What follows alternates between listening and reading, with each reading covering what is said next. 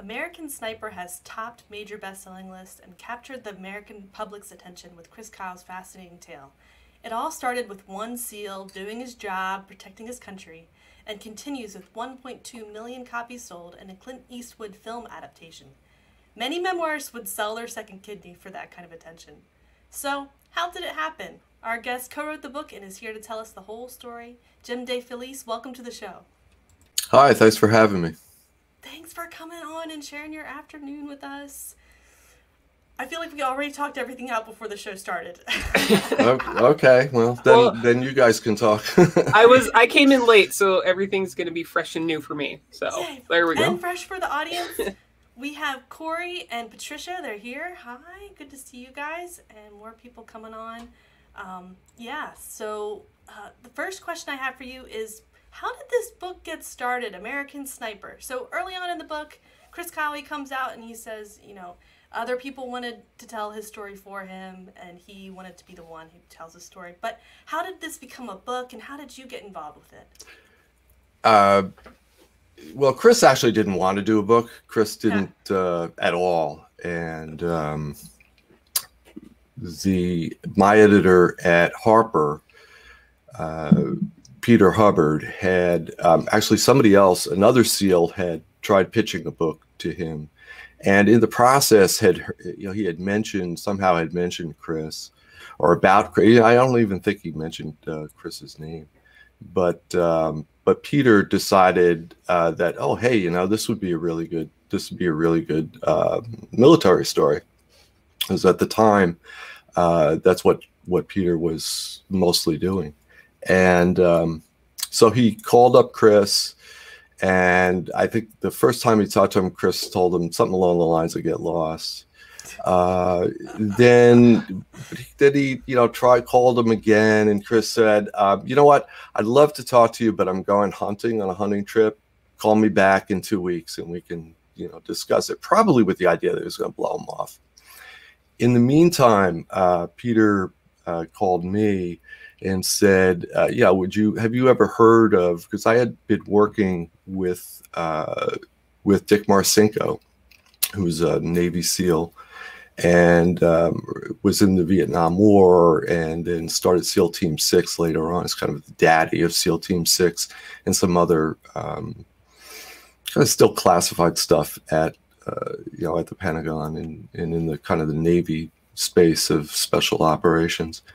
And so I knew some people in that community, and he asked if I had ever heard of Chris, and I had not met Chris.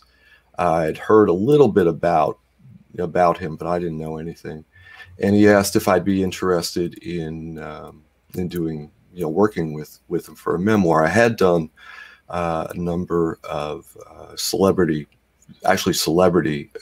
memoirs. It's kind of a different beast. And and frankly, you can't tell an editor no. I mean, you can, but basically, I was going to tell him no. I had a ton of stuff to do. I was kind of backed up, and but I told him I'll take the meeting, which was a phone call. And then I guess Peter went to Chris, told him who I was and was interested, and blah, blah, blah. And for whatever reason, Chris took the phone call. And I would say, and I wasn't going to do the book when I got on the phone. And within about 30 seconds or so, I would have done it essentially for free. He's just so sincere. And there were a couple of things that I wanted to do that I told him up front that hadn't really been done in military memoirs not ever, but I mean recently. I mean, most of them, quite honestly, at the time were total bullshit. They're just kind of whitewashing everything, leaving all sorts of details out, and they're crap. And of course, I have insulted a million people, but they're for various reasons they weren't telling the whole story. So I wasn't interested in that, and I told him that, and Chris's response is, "Yeah, no shit, man. Of course, What do you, what else would we do?"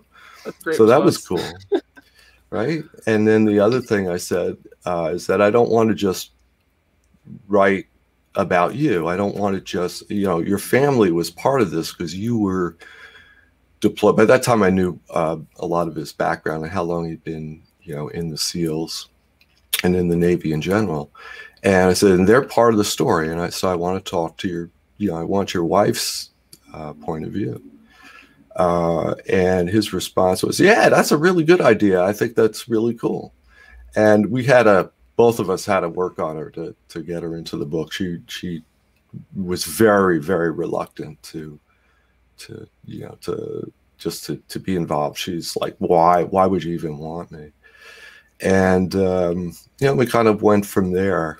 And Chris would have been happy. The truth is, Chris would have been happy if, the book came out, there were 2 copies, some dusty, way back in the back room of the store, gathering dust. But that's not what happened.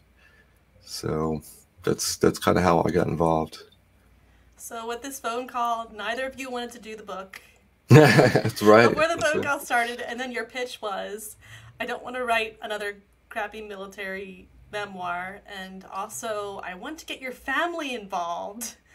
So let's turn kind of the risk factor up. Like some wives might hear that, or some family members might hear that, "Oh, we're going to tell the truth of what's going on behind the scenes, and my name's going to be in it, and I'm going to be in the public spotlight." Yeah. But that was the pitch, and yes. And that, Taya eventually went along with it. We, the first time we met, we talked a couple of times over the phone, but the first time we met, we worked at now a friend of mine too, but a friend of Chris's in Texas had a ranch. Like I said, not everybody in Texas has ranches. This one just happened to. But this guy had one, and he very generously was the winner and let us use the ranch for a few days and just hang out so we could work a little bit, get to know each other, work on the book. And Taya didn't want to come. And Chris, they were in separate places. Chris had driven over first, and Chris talked to her on the phone for a while, convincing her. It's like, "Oh, you got to come. He's not, he's not a total jackass. He's total. Yeah, he's from New York, but what the hey, and come on, we'll hang out." And so she came, and she was really reluctant, and I think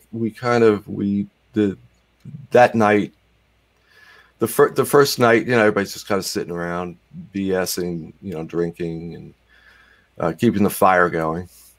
And then, but the next morning, Taya actually got up and made us breakfast, and kind of over breakfast, they just both started opening up, and it was really, really cool to see a couple, like how they like kind of interacted, and you could tell there's just a certain way that people who are in love and have this really deep connection. It sounds kind of hokey just talking about it, but if you were sitting, believe me, it does. If you're sitting there having venison sausage, and you just and countless pots of coffee, it just came out. And I think after that she was a lot cooler with it. And it was the stuff that happened afterwards in terms of being kind of thrown into the public spotlight. Certainly Chris was not prepared for it, and I don't know that certainly Taya wouldn't have been either. So I really love this approach. You think, writing a memoir, you're going to talk to the person, you're going to write down some stuff, flesh it out. But you went the extra mile. You're like, we're going to spend some time together. We're going to actually live under the same roof, because that definitely gives you a whole other side to a person. You really get to know a person when you're under the same roof for an extended amount of time. And because of that, Walt Robillard, there we go. Now I said it.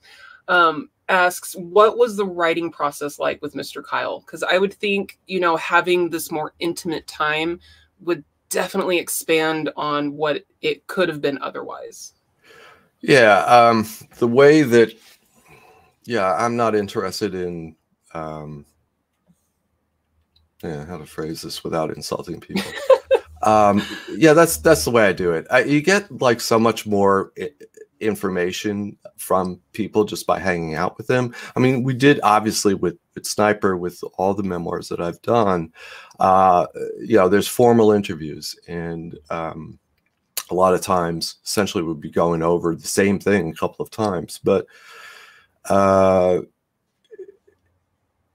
you really get like a much better feel for who the person is and what they really want to say just by being there, by going to the store with them, as silly as that may sound, or going to meet their parents and driving, you know, an hour or whatever, and then just hanging out, or going hunting with somebody, or shooting on a gun range or whatever.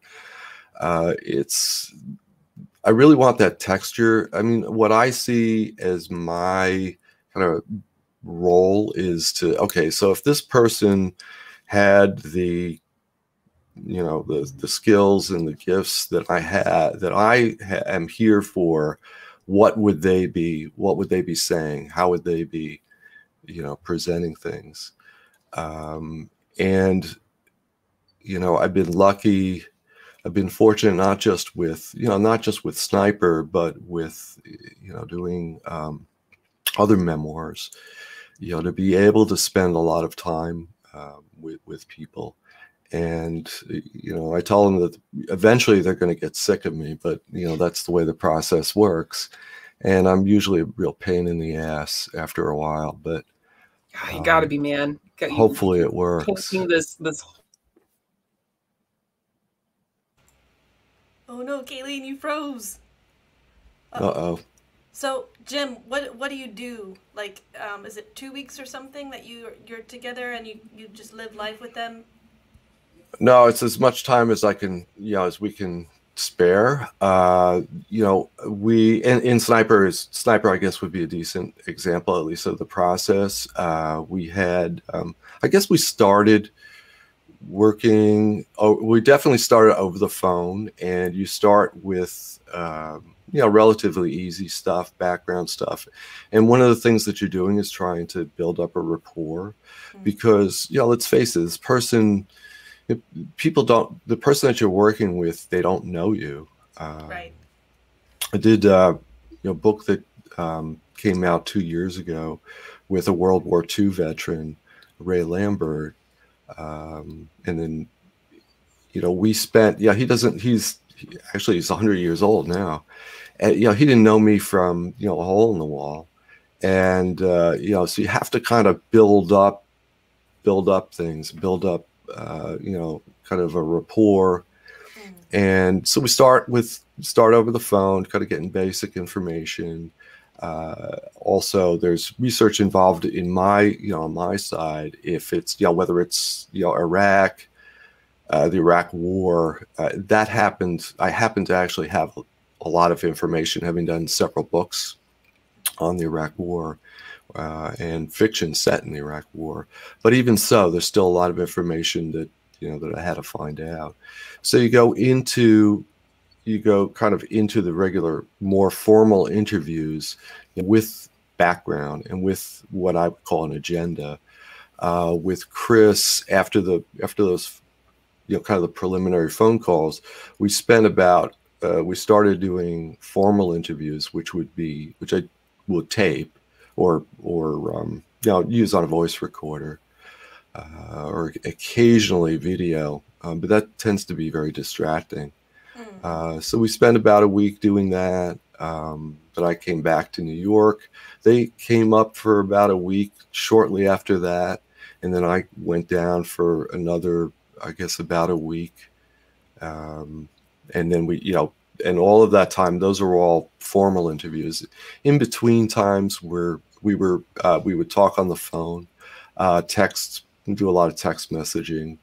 And not a lot of that's not necessarily interviews. I mean, you know, hey, what's going on? Oh, my truck just blew a tire, or what, you know, stuff like that, that isn't going to get in the book, but is, you know, does tell you a lot about the person.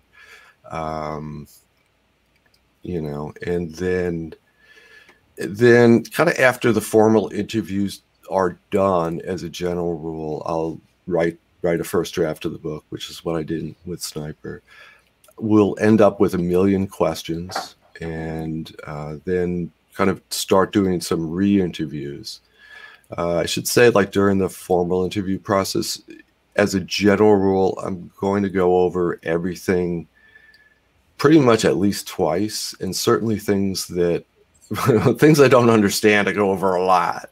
Yeah, so I feel that one. you know, and then, you know, when you're doing research in between, it was difficult. I didn't understand the Battle of Ramadi at all, and I had to do a lot of research. I ended up getting a lot of after-action reports, which, from a technical point of view, they're not important to the book per se, but they're important for me to understand and then kind of extrapolate and talk to him about. So then after kind of the questions, filling in all the questions, then I'll typically give a draft of the book to my co-author, and then we'll go over it, and then we'll make it pretty.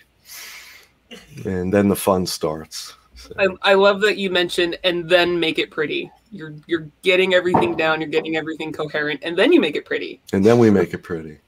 Then we take out all my questions, some of the typos. You know, hope to get all the typos out. Have very good proofreaders, but all the mistakes are mine, unfortunately.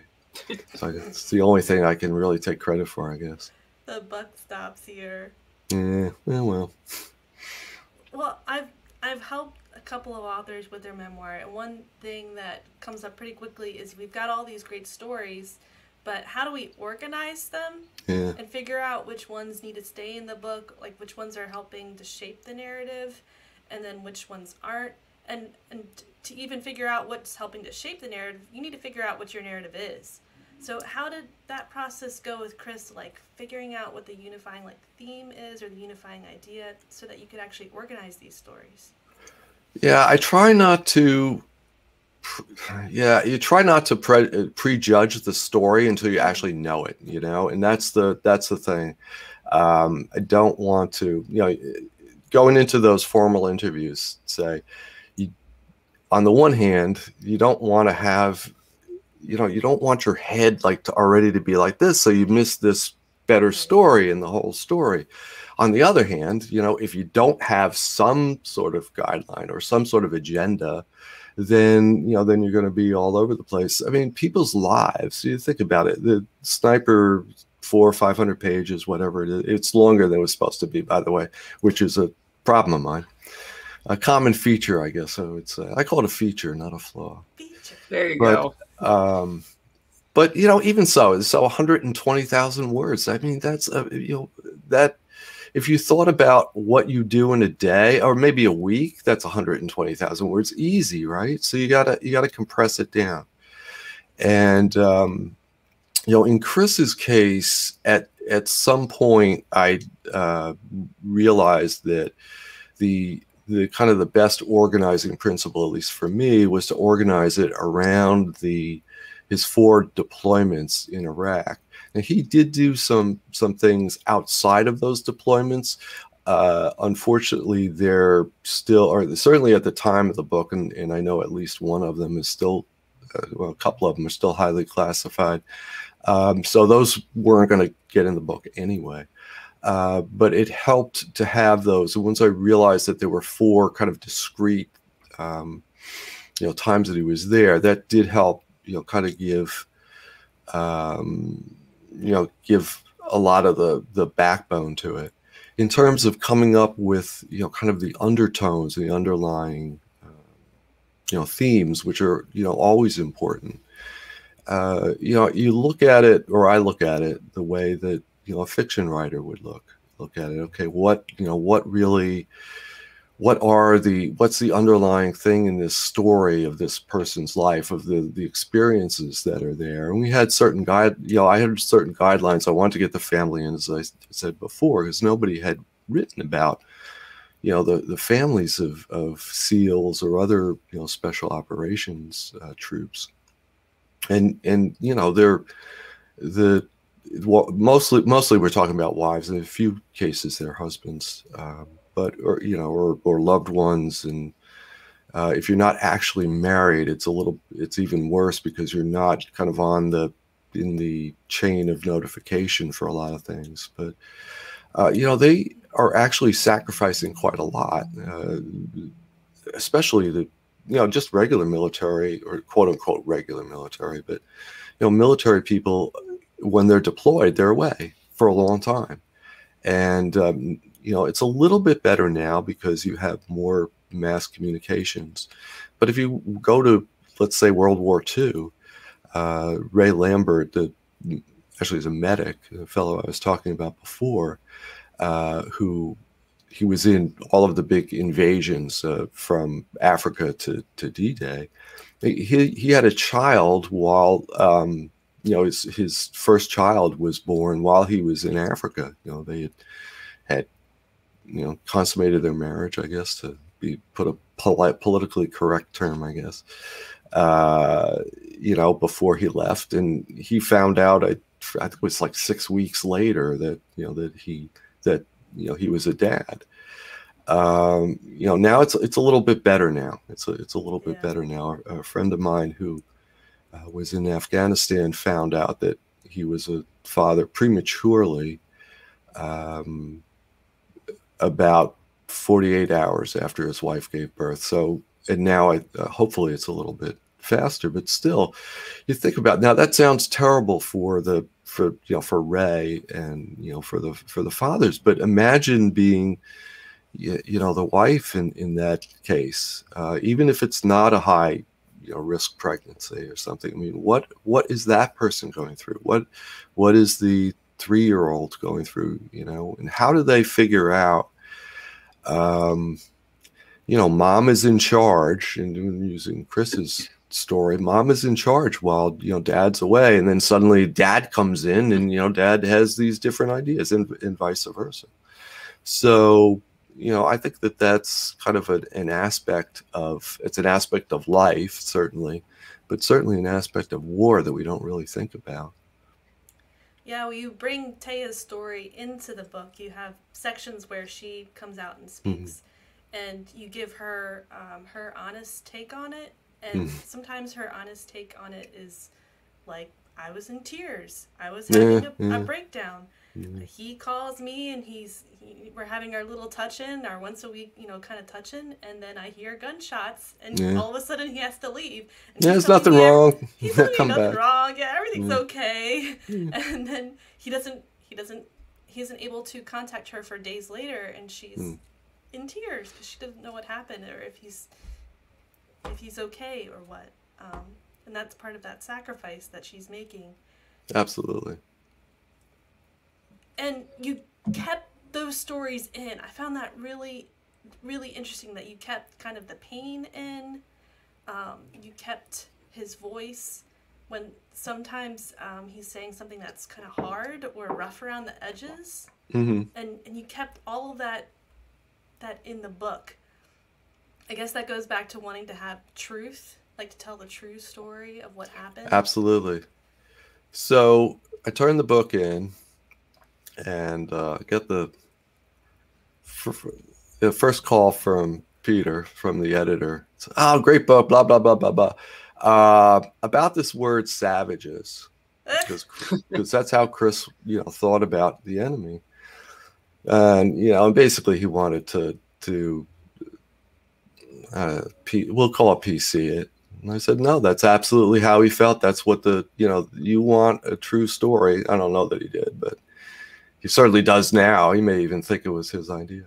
But yeah, we got a lot of pushback from the publisher. But fortunately, I think In the end, he agreed that was the way to do it, to be, truthful the whole way through. And he, when I didn't tell him I was putting Taya in until I delivered it. And I think that, and again, we had a discussion about that. And, fortunately, he's a very insightful editor. We've worked on a bunch of stuff. Before this, we had worked on fiction only. And that's kind of a different beast. And since then, though, we've worked on a bunch of nonfiction together. And, he's very diligent about what he does. I mean, I was researching, I wrote a book about the Pony Express. He's the only editor that I've ever had show up while I was working on a book. Of course, it happened to be, an interesting place to show up, but still, usually, writers, let's face it, you're sitting talking to yourself all day for many days in a row. So not really too exciting to hang out with writers, at least not while they're working. And but he was good. He had some good notes, and he's always had some good notes. I've been very, very lucky with him as an editor. All right. Well, so far. We picked out a selection of the book. It's from pretty early on, and when I started reading it, I was like, "Whoa, this is so exciting! This is one of the stories really picking up." He's, in Iraq, and it sounded just like some of the space opera, the space marine stuff that I read, only it's real life. So I thought, hey, we have to get Kalene to read this selection. All right, so can you guys hear my mom giggling? No. Not yet.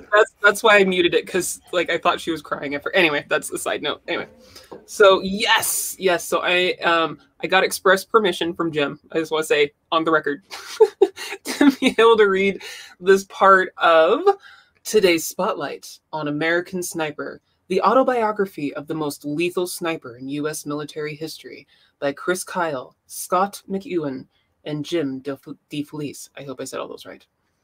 All right, and I will be reading Dune Buggies and Mud Don't Mix. Geared up and strapped in, I sat vibrating in the gunner's chair of the DPV shortly after nightfall, March 20th, 2003, as an Air Force MH-53 lifted off the runway in Kuwait.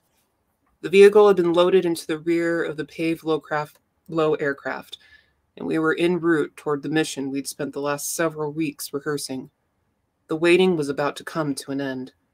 Operation Iraqi Freedom was underway. My war was finally here. I was sweating, and not just with excitement. Not knowing exactly what Saddam might have in store, we'd been ordered to wear full MOPP gear, mission-oriented protective posture, or spacesuits to some. The suits protect against chemical attacks, but they're almost as comfortable as rubber pajamas, and the gas mask that comes with them is twice as bad.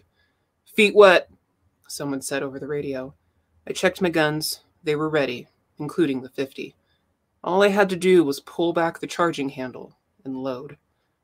We were pointed straight toward the back of the helicopter. The rear ramp was not all the way up, so I could see out into the night.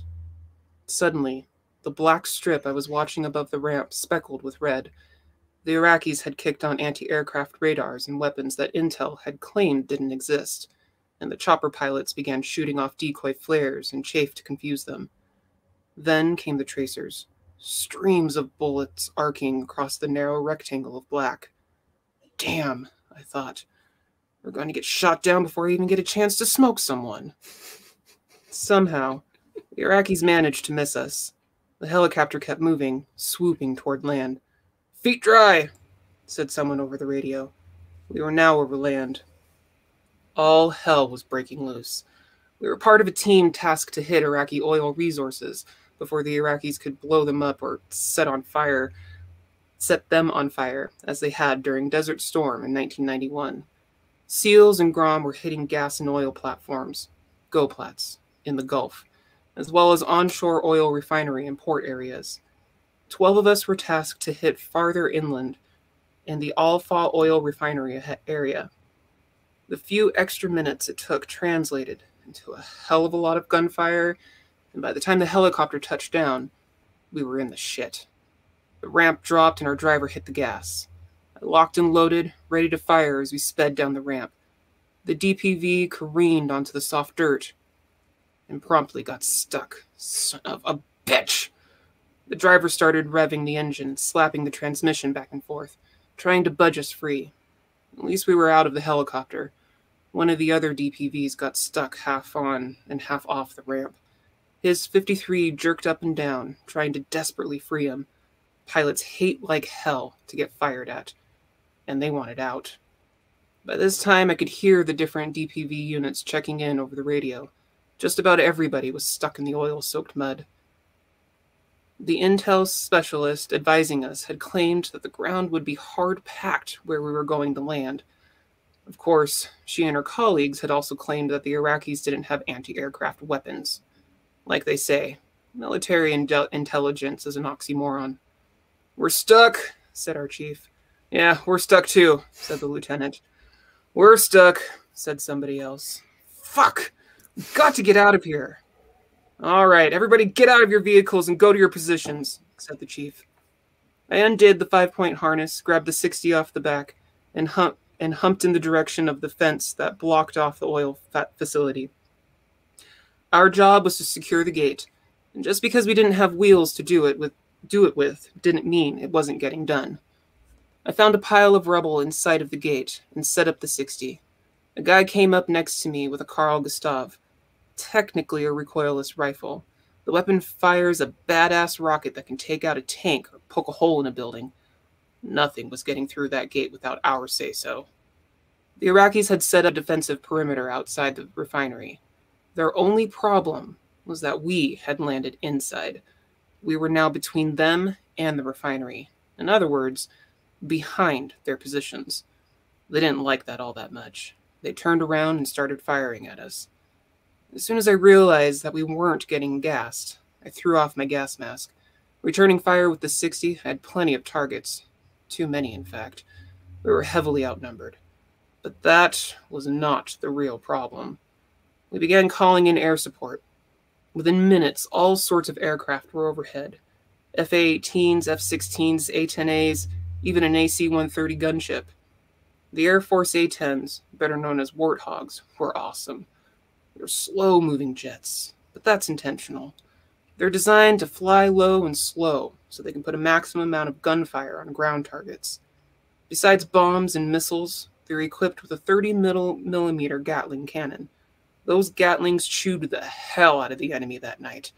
The Iraqis rolled armor out of the city to get us, but they never got close. It got to the point where the Iraqis realized they were fucked and tried to flee. Big mistake. That just made them easier to see. The planes kept coming, nailing them. They had them zeroed in and zeroed them out. You'd hear the rounds coming past you in the air. I hope I do these sounds right. Then you'd hear the echo, followed closely by secondary explosions and whatever other havoc the bullets caused. Fuck, I thought to myself. This is great. I fucking love this. It's nerve-wracking and exciting, and I fucking love it. And that is that. Yeah, that's Chris. I hope I embodied him a little bit.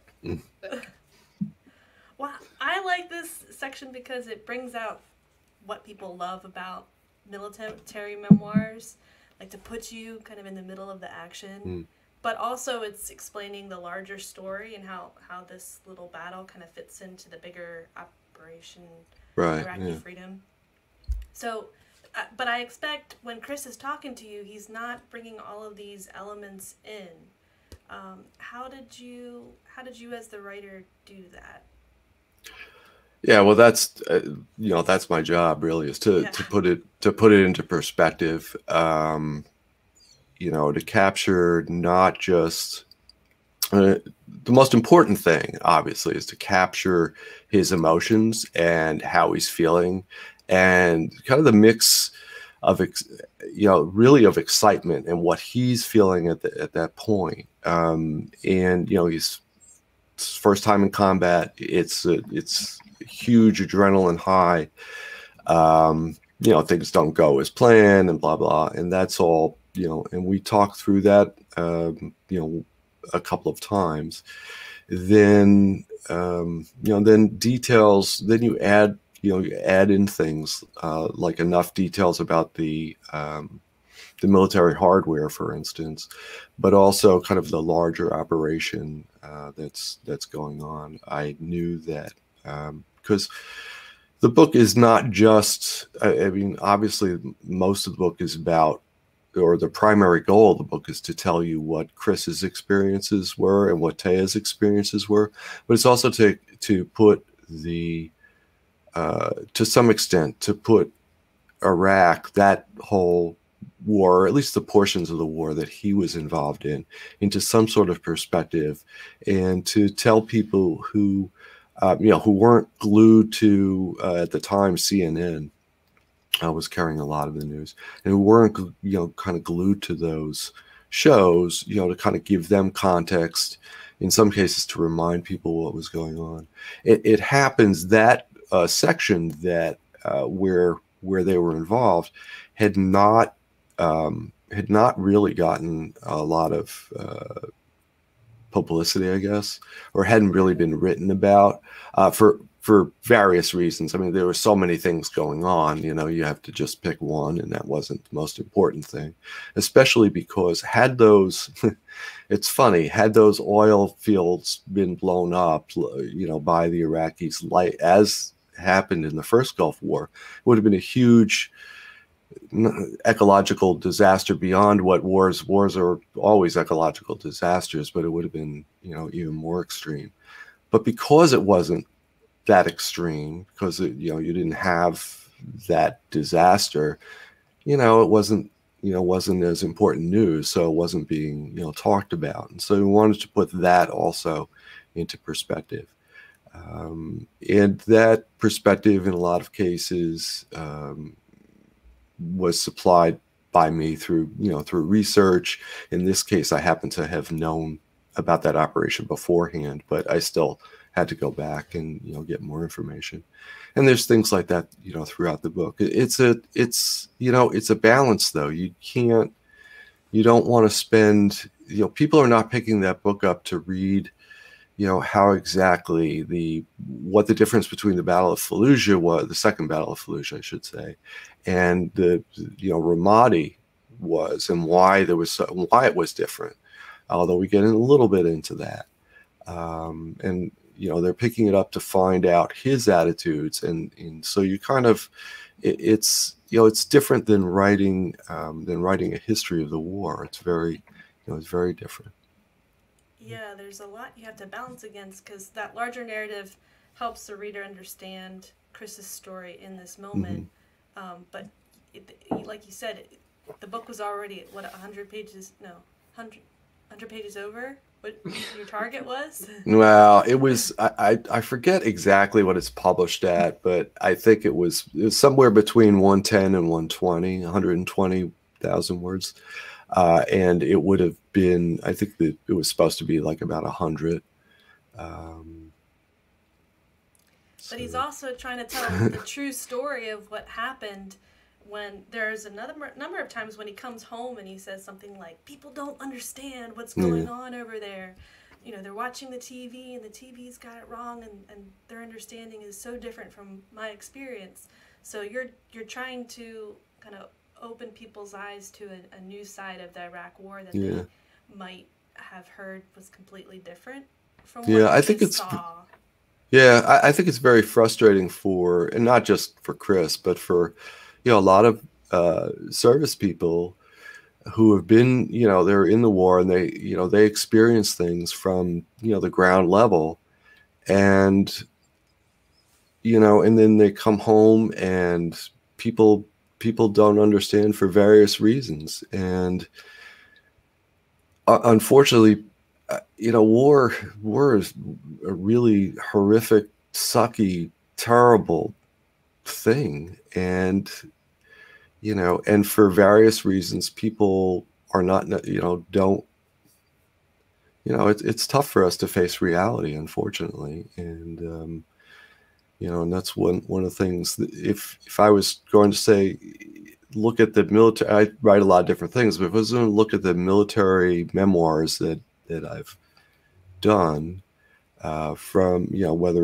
we're talking about American Sniper or Every Man a Hero, which is about World War II, or, you know, many of the other ones, you know, we want to tell people, to the extent possible, you know, you're not going to go to war. You don't, you know, hopefully, and you won't necessarily see these really, really gut-wrenching things, but you should know that this is terrible. That, you know, when you think about World War II and you think about D-Day and what happens right after that, or any of the invasions, you know, you think about, you know, all these troops get on the beach and some die, but, you know, it's a triumph in the end. You know, meanwhile, in order to get that triumph, you're blowing the hell out of these, in this case, in World War II's case, you're blowing the hell out of these villages, these little villages, you know, in France that are just being wiped out. You know, and all the people that are dying there, you know, hopefully many had, you know, escaped, but, you know, try to get the reality into all the books. You know, I think it's a really important thing, because some people, they're like, no, it has to be this long. That's how long the story has to be, because that's how it fits in the genre. It's like, well, but if you need that extra 10, 20, 40,000 words to really tell the story, to really, you know, give it that feeling and that texture, as you were saying earlier, write the extra words, because they will definitely be needed. I totally agree with that. But, you know, unfortunately, they have to sell the book too. And as someone, this was a novel, you know, was once where I had a book that was kind of long, and, you know, the editor was saying, well, you know, if you don't cut it down, we can only get 3 copies of the paperback in the paperback racks rather than 4 in those, you know, end caps. And if we only get 3 rather than 4, it's not going to sell as many, and blah, blah, blah, blah, blah. So there is a kind of a commercial, you know, end to that. And the other thing, I think that, you know, it's become kind of, I think a lot of people are more apt to pick up a shorter book these days, and that may just be my impression. But, you know, I think that there's a general trend towards where once, like, you know, a big thriller, say, would be, you know, 120,000 words without blinking an eye. Now I think the trend is more towards, you know, people wanting, you know, 85,000 words, you know, a shorter, quicker experience. And, you know, at the end of the day, it's the reader is making the call on what he or she wants. So it's a delicate balance. Go with it. Well, as part of that experience, a lot of the military fans, they want to have all the weapons and the equipment and the ships and the jargon. You want to include that stuff. And if there's a cool rifle, we want to know what it does. We want to see it in action. But that can really pump up the word count too, and that can kind of bog down the pacing. So, like, as a writer, how do you get across that jargon and the weapons and stuff without going into too much detail? How do you find that balance? Well, there's a couple of different philosophies about that. The one that I kind of like and follow and have always followed in fiction as well is to kind of integrate, to the extent possible, integrate it, you know, on a kind of need to know basis. And when it comes up, like in the section you were talking about, to talk about the A-10A, for instance, and, you know, describing the airplane while it's in action and using some of the action to help get some of that background in. And that's kind of the way that I've tried to do it, especially even in things like the Dreamland fiction series, which was those were high tech. They were techno thrillers, so there's a lot of high tech in there, and people are picking it up for the tech.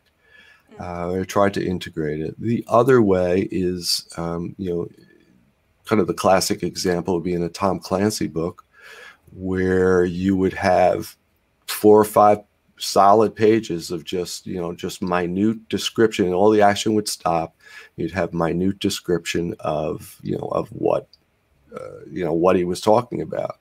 So he might spend 3 or 4 pages talking about, every aspect of the A10 when it was developed, et cetera, et cetera. And that, that's a different way of doing it. And obviously it was very successful for him. Yeah. I like how you mention it real quick, you kind of touch on it, and then it'll be part of the story later. It'll be part of the action. The other thing that I liked about this section was you do like show don't tell very well in this section, and that with someone who hasn't written a lot, they hear show don't tell and they're not sure what that means or what that looks like. So sometimes you kind of have to press the author to explain it. Yeah, I don't think of it in those terms precisely. I think of it more like, okay, if this is what I would tell, other writers, how would you see it? If this is a movie, what are you seeing? What are you feeling?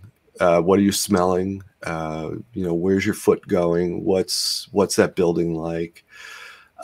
So show me what you're seeing, put yourself in that. If you're doing a point of view character, whether you're writing first person or you're writing third person, or even third person omniscient, what does it look like? You're there, show us through those eyes and communicate, what you're seeing or what the movie camera is seeing, if that metaphor works for you. And there's certainly times when you want to tell, you want to give background, and and you want to use an authorial voice, especially if you're writing in third person omniscient, that if to use that technique, you want to be telling, you want that voice, because you're not just giving them, the reader, information. You're setting a tone, and you're kind of putting them in a certain direction in the head. You're doing some subtle things with that, with that telling, that you can't do just looking at, let's say, the building or whatever. So, so it's a judicious use of those things. And that's kind of how I think of it, because I think you're right, Lauren. Sometimes, outside of a writing class, you might not be familiar with that term, and it's like, what do you mean show don't tell? I'm telling the whole. I'm telling you what happened. And people who are natural storytellers, they're telling you what happened. And if you listen to a natural storyteller, they're actually showing, in a way. It's just not on the page. So. Yeah, anyway, that's how I think of it. You kind of talk it through and put them in the scene and get them to verbalize it. Oh, and I like that you say, telling has its place. You treat it just like you would any other aspect of the writing. Because I know there's a lot of authors that's like, I can't tell it all. Cut all the tells. And it's like, well, no, sometimes you need to, depending on the part. And that's just, Yeah, absolutely. And, every writer and every story is different. So, there's times where if you couldn't tell, then you'd never have third person omniscience. So. It's true. Another kind of issue that comes up in the military nonfiction is a lot of this stuff is classified. And you can't talk about it. On page 93, he comes out and says, here's a major event, but I really can't talk about it. Still is classified. And you were mentioning that he went on ops that you kind of had to gloss over somewhat. How do you navigate that? I don't write about it. Nope. You don't write about it. That's just part of, that's part of the, that's just what it is. You don't write about it. With Sniper, there's so much stuff that that there's really no need. The thing with many, not all, but many memoirs have to go through, especially someone that's been involved in those sorts of things, have to go through a kind of arduous review from starts at the Pentagon and would include all the intelligence agencies and all sorts of people, to make sure that there's nothing, classified. And Wow, this thing really got scrutinized then. Oh yeah. So was there anything they asked you to take out? Oh, you want me to tell you that, right? What they took? Well, you don't have to tell us what they asked you to take while out. we're live on the internet, for all to see. Yeah, there we go. There were a few things. I know pretty much at this point. I know pretty much what, what you can say, what you're not supposed to say. I can argue. You can make good arguments, but at the end of the day, it's their call, and you're not really. I certainly don't want to do anything that would put somebody in harm's way or screw up something. But on the other hand, I did a biography of Omar Bradley. He was in World War II, very important general. And my wife, who did a lot of the research on that book, found this treasure trove of these photos that had never been used in one of the archives. Unfortunately, because they had never been used, because of where she found them, they had never been used, they had never been declassified. So we had to go through this entire process to be able to use them. And let's see, when was that war? Was how many? 75 years ago? So we did get permission eventually, but sometimes I think they go to kind of great lengths. And they're just photos. They're just, they're not photos of missiles or anything. They're just of people.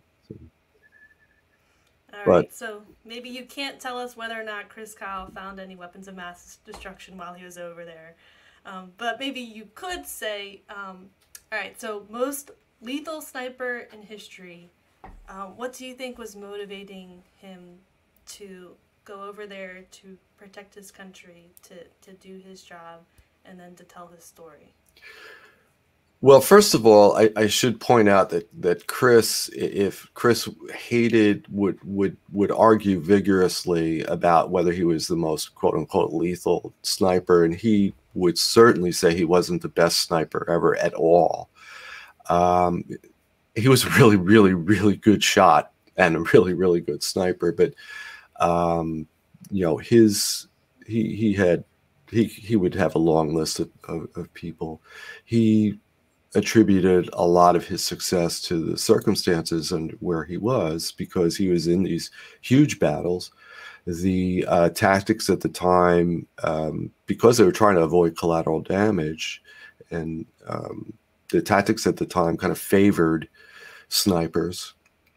And he would never himself use a real number, which is another little story. We go into that a little bit in the book. But his motivations were God, country, and family. Those were his three highest values.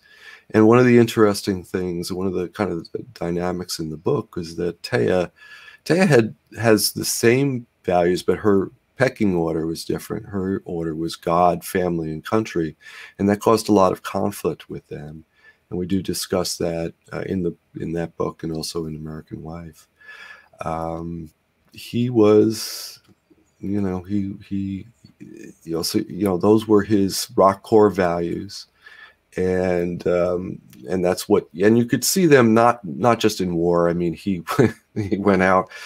There was a really, really bad storm in Texas where he was, and he and a friend went out, and they're out clearing trees from people's driveways. There was a big hurricane where I live, and I went out to check on the neighbors, and crossing the county highway to go check on an older person, and my cell phone somehow was working and starts beeping. It's Chris from Texas wanting to know if it's like 5 o'clock in the morning here, so it's really early there. And he's like, "Hey, do you need help? I'm gonna come up." And I think he wanted to jump in his truck and drive all the way up. And it's like, no, it's cool. I'm sure it'll be fine. But that's really kind of who he was. I think that those things kind of drove him. And the other thing is that he, to a large extent, he saw a lot of the war, at least when he got into it, as being an adventure. And, you know, that excitement that you heard in the dune buggy story is totally Chris. It was like he loved and lived for action, and, you know, he loved helping people and all that. But he also, it was, I mean, I don't know that war is ever really fun, but certainly you get an adrenaline rush, and he loved that adrenaline rush. And it's what he trained for. I mean, it's what every SEAL, what every, you know, and really most, certainly any combat infantry people, other people in special operations, pilots, anybody that's, you know, kind of in that position, you know, that's their job, and they're there for a reason. And when you get to do your job, whether you're a writer or, you know, whatever, that's why you're there, and you like it. And if you don't like it, eventually you leave. I hope. Yeah. Well, thank you for telling his story and putting it out there. You know, thank Chris for his service, but thank you for putting that service down on the page so that we could get a little peek into what it was like. My pleasure. Thanks. Thanks for having me today. All right, everyone out there in the live YouTubes and the Facebooks, thank you so much for joining us. Oh my goodness, Jim, I mean, I narrated that little bit, and I myself too want to know even more and read deeper, because you guys did such a good job at, it's not dry. You know, it's all being lived in the moment. So it's a lot of things, but not dry. I mean, even a topic like this can be written just like, you know what I mean? And you guys just, you put it in there and we become part of the story. And I love that. Thanks. So yeah, everyone ding the bell, hit the subscribe button. Check us out at the Keystroke Medium group on Facebook, on the MeWes, on the Discords, all the places. Yeah, and be sure to check us out next week, where we're going to be talking about more reading, writing, and everything in between right here on Keystroke Mediums, The Writer's Journey. Good afternoon, you guys.